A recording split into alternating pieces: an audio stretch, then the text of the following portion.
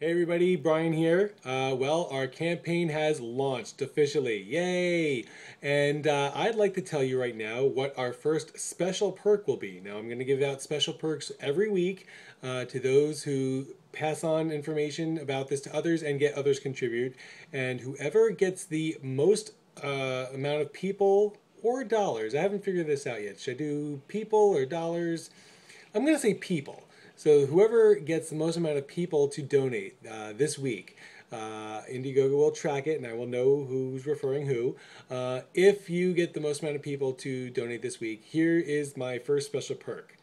Do you have a small business or a company or something that could have conceivably existed in 1981 when the film takes place? If so, I will place a logo for your company somewhere in the film in a place that is logical. So like if you have like a cell phone store, I don't think I can put that in since there were no cell phone stores in 1981.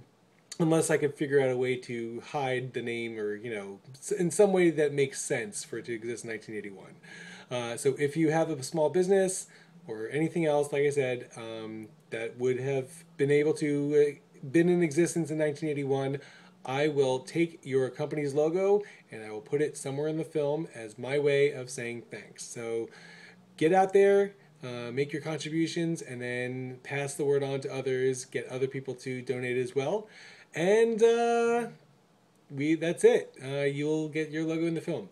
Thank you very much. Keep checking the page week after week. I'm gonna send a new update every, I guess, Friday night, Saturday morning, and announce who the winner was. All right, guys, take care. Thanks so much. Bye bye.